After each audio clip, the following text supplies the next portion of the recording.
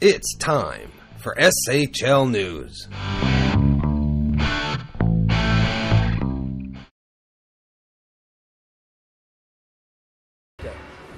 Good evening.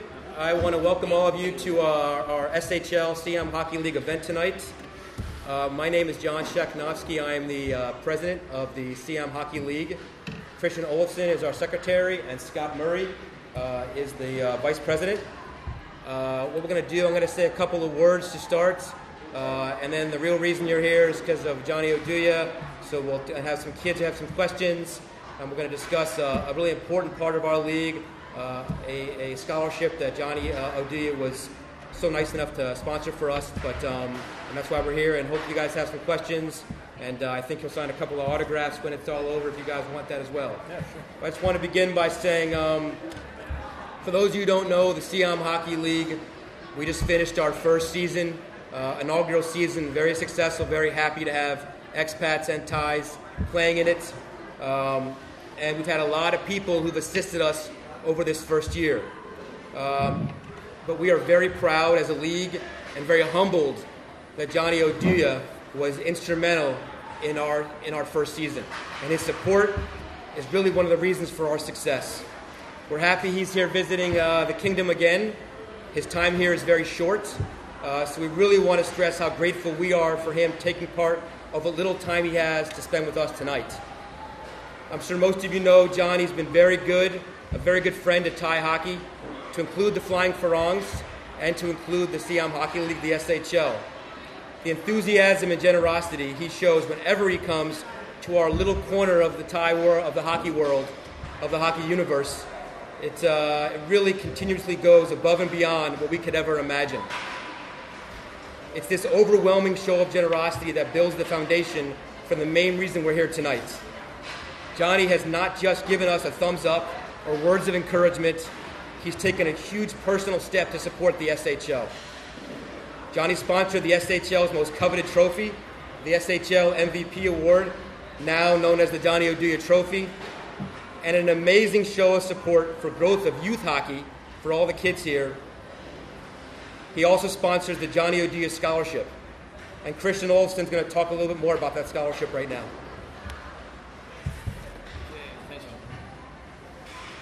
Yeah, we are very excited to announce this initiative, and we are accepting applications for this scholarship at the moment.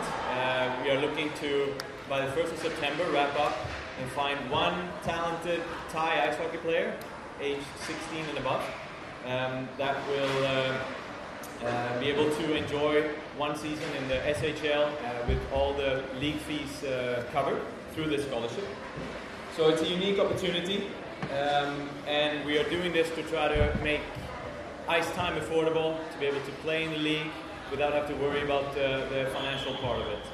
So a great opportunity. We have lots more information on our webpage, on Facebook, and through the scholarship form that we've distributed. So please, all the Thai players out there, if you want to play in the SHL, this is your chance to be able to play for free. So thank you so much for this the initiative. Johnny, do you want to say a few words? Yeah, I can say. Okay. Well, thank you for having me back again. Like you said, I like Thailand a lot. I try to come here at least once a year if I'm lucky. I got contacted by you guys, and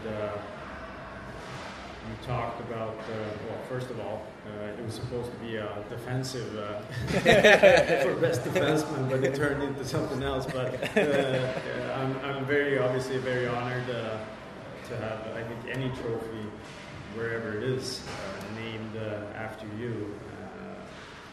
It's very humbling and very nice experience, of course.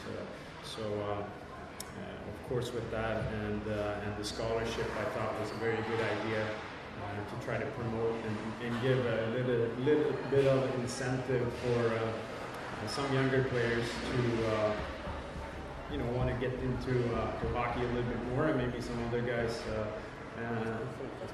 want to maybe train a little bit harder to be able to get in the league and play a season that is somewhat sponsored. So I thought that was a great initiative and something that was for me very it was a very easy thing to say yes to.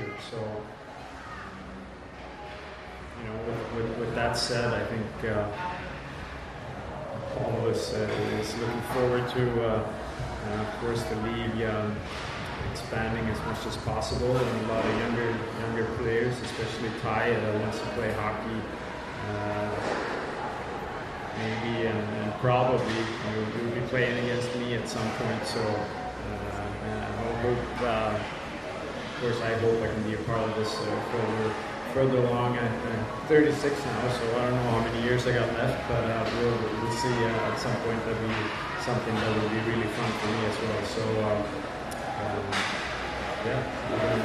thank you for having me. And I want to say something. I want to clarify one. I do want to clarify, a defenseman did win the trophy the first year, though. Oh, that was? Yeah, so it's good, though. Yeah. D-man. D-man won the MVP, so you should be happy. Swedish D-man. Swedish D-man? No, it wasn't Swedish. No. It was Canadian. Johnny Kerfoot won the MVP award. Oh, yeah. From Winnipeg. Winnipeg, yeah. Oh, that's close enough. Okay, guys, Johnny's a very humble guy, but he's won 2 Stanley Cups, which is the ultimate symbol of excellence in professional hockey. He's also won the silver medal with Sweden. He's represented Sweden many times internationally. And he's played with the best players in the world. So something that all of us dream about, Johnny has realized many times and above. So right now, we'd like to open the floor to the kids especially, and we'd like you to ask a few questions to Johnny. You've got a professional hockey player here who's played against the best in the world. So please, if you've got anything you want to ask him, do so now. Anybody got any questions? It's about walking around and get the kids. Yeah, you can hand them the microphone. Yeah, you got one. All right. Do you think that you're known internationally? If I'm known internationally, I think it depends where you go. I think in Thailand, not so much. The biggest part of my fan base is probably around here. So other than that, a little bit in Sweden, of course. You're from Sweden, you play on the national team at times, so I think usually people recognize my name.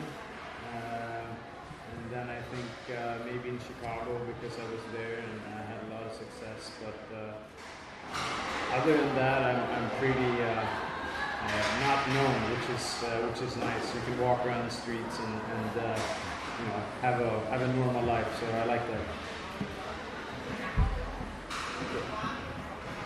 Anybody else? Question? Come on. Have you always had fun? Do you think that you'll be signed by another team that Yes, I hope so. Like I said, it's always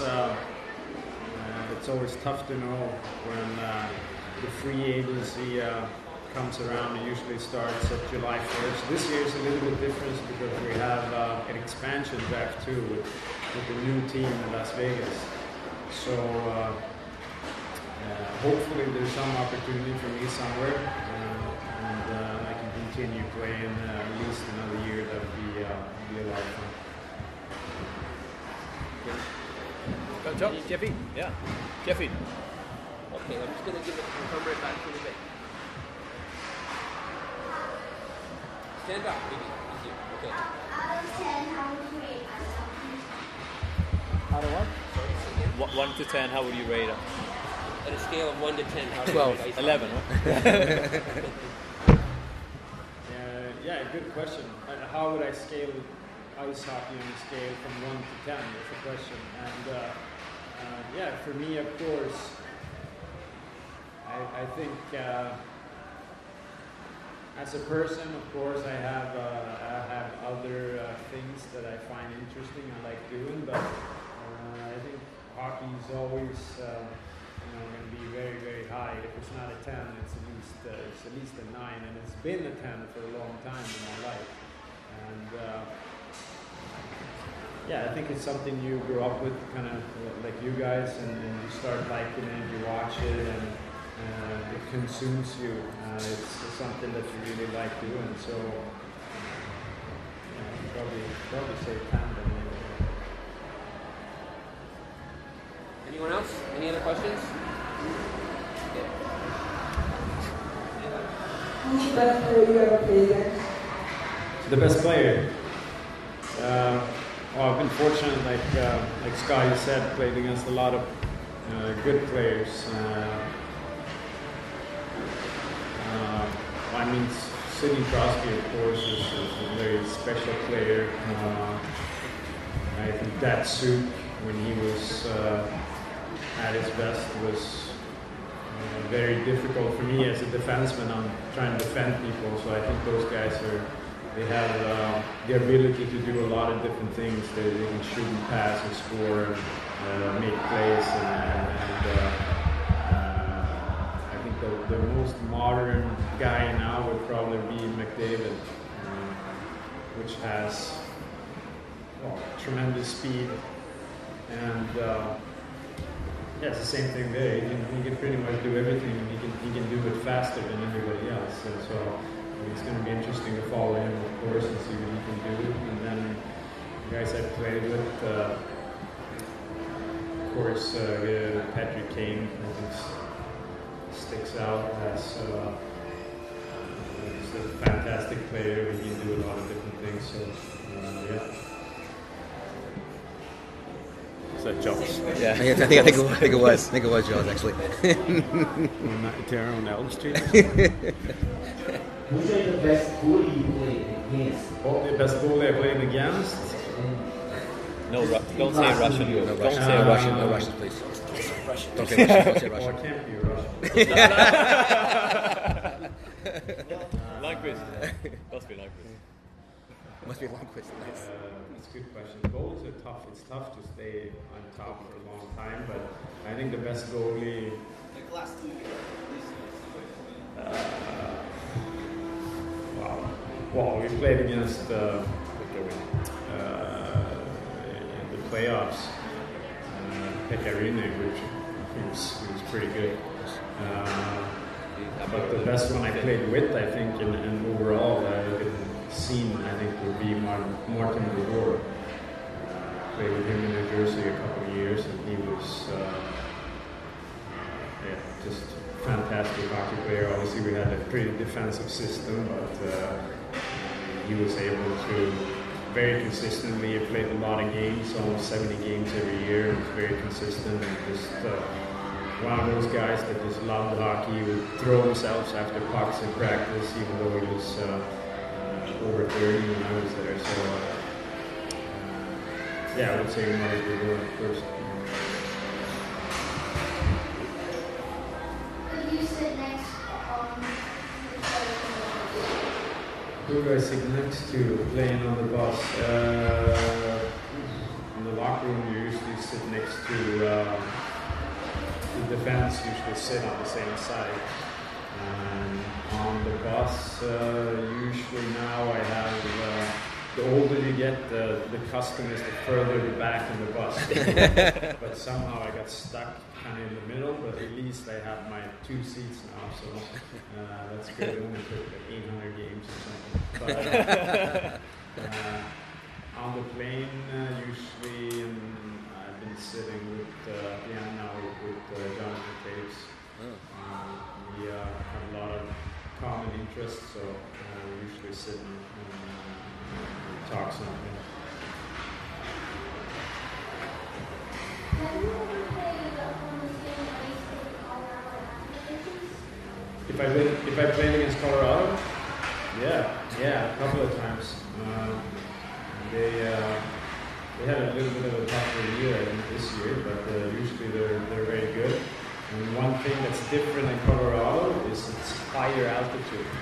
So when you go there and you get caught on the ice too long, it's very tough to recover because you got less oxygen. So when you go there, you kind of you want to prepare yourself and not stay too long on the ice, because then it's really tough to get to the limit.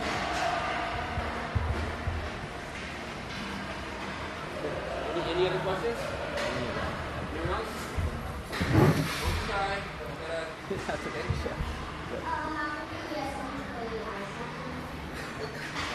When I started, I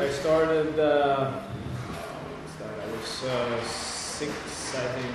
I had older brother that played, so I usually came to the rinks, and back then the rinks were outdoors. So I used to skate a little bit on the side, a small patch of ice, and then I would start playing with a team when I was 7. So yeah, it's quite a long time now, and I've been in the NHL for 11 years.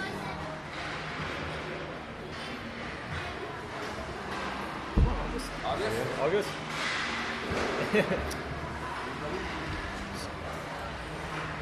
Scott.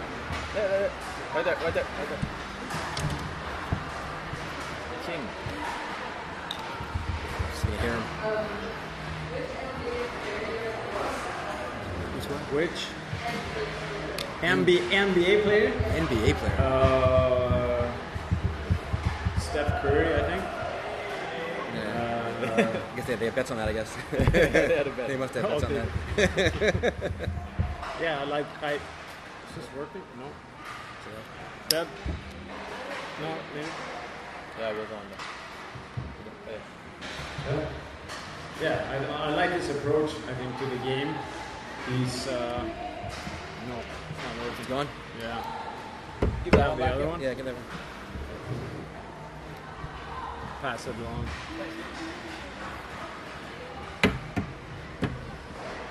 Yeah, I like his approach to the game. I think he's very, he's a little bit more toned down than LeBron James, which I like. I think obviously he's a fantastic player and he changed. I'm not a big, huge basketball fan, but of course when you live in the U.S. you watch it a little bit, and yeah, it feels like he. In the same way, kind of, not to compare him with Michael Jordan, but kind of the same way as, you guys don't remember, but my parents maybe do. Larry Bird used to be an unbelievable shooter and kind of changed the game with that, and I think he's doing the same. So it's a lot of fun to watch it play. Great. Any more? Anybody else? I just wanted to, maybe you can just, one thing I wanted to ask Johnny for all the guys here is, so in Sweden and Canada you can play from 3 a.m. until midnight all day, all winter. A lot of the Thai players have limited ice time. So some of the kids that asked us over the years we've been here is, with the limited ice time they have, do you have any suggestions on what they should focus on when they're on ice? Off ice they can do conditioning more, but on the ice, do you have any, you need to do the on-ice conditioning also, but with the limited ice time they have, do you have any suggestions on what they should focus on? I mean, that's always tough. I think if you do have, I mean, there's two elements kind of to the game, whereas one is the skill, skating, passing, physical part of it, and the other part is kind of how you see the game and how you react to certain situations. And I think a lot of times in team sports, it's good when you're out there with your teammates and you do a lot of. It could be an easy game, a 3-on-3, maybe on the ice with your friends, and you can work on specific things. But I think team-wise, it's good to, if you only have limited ice time, I think that's what you should focus on. Skill things, it's possible, maybe to not the same extent, but it's possible to do off ice, especially stick handling and shooting. It's something you can work on off the ice a lot, and still have good transition to the ice. So I think skill for skating, if you have a warm-up, maybe 30 minutes or something, where you work different angles and skating backwards, forwards, jumping, turning, all these different games kind of you can play for skating-wise, because that's tough to do from the the ice. And then, of course, some drills. But then I think a big part of it is playing the game too. And whether we played a lot of 3-on-3 in one end when I was younger to get you be able to solve problems, passing, where to go, where not go, and just get a feel. And obviously, if you're closer to in a 5-on-5 game, you're far away from everybody, and you're not in so many situations. So I think it's better maybe to be closer and you touch the puck more, and there's more situations when there's a tighter game. So it's a combination between that. Yeah. So the skill part maybe in the beginning as a warm up, and then try to play a lot of game not game situations, but a lot of smaller kind of games on the ice. Thanks. I think we got one last question. One more.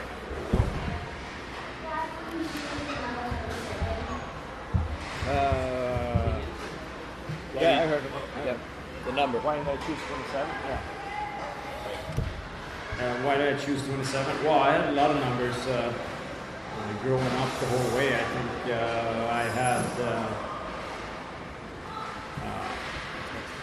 I had 7, 15 when I played juniors and the elite league in Sweden. I've had 55 in Sweden. I'd had 25 when I played juniors in the U.S. When I came to New Jersey, I got handed a number, so you couldn't at that time you couldn't pick your number. It was very old school. So I got handed 29, and then I had 29 until I came to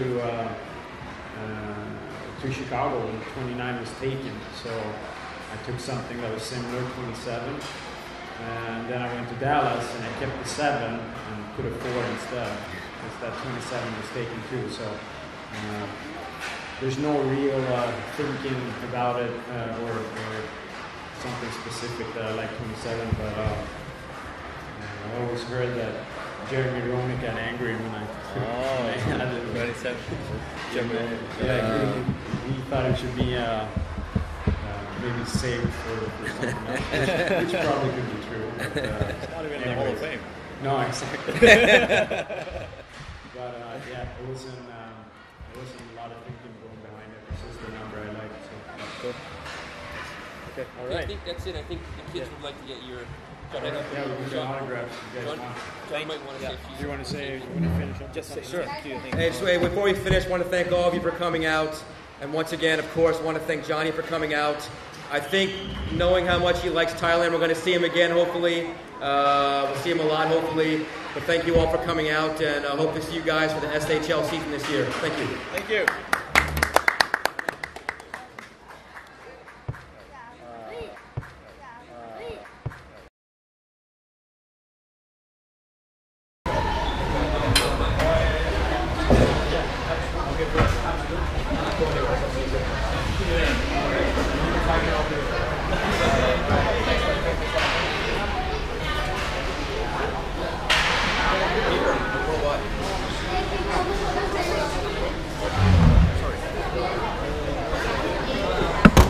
Sorry. That's all right.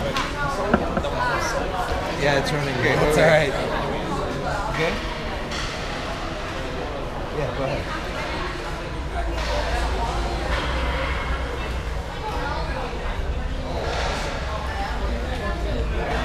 I just wanted to meet up.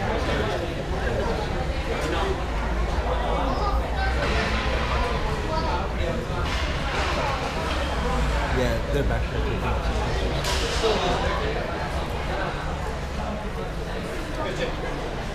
See you, Johnny.